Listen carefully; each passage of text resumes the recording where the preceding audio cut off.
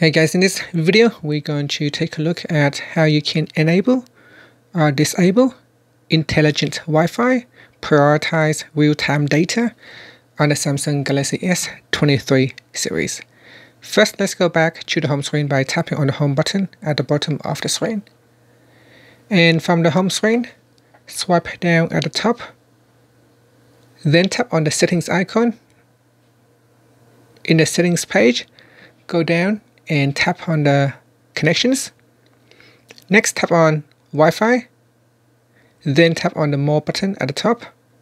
From the pop-up menu, tap on Intelligent Wi-Fi.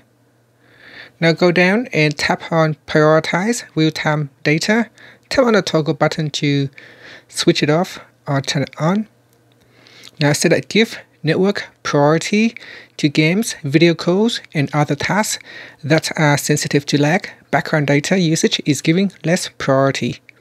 And after that, you can tap on the back key to go back to your Wi-Fi settings page. Tap on the home button to return back to the home screen. And that's it. Thank you for watching this video. Please subscribe to my channel for more videos.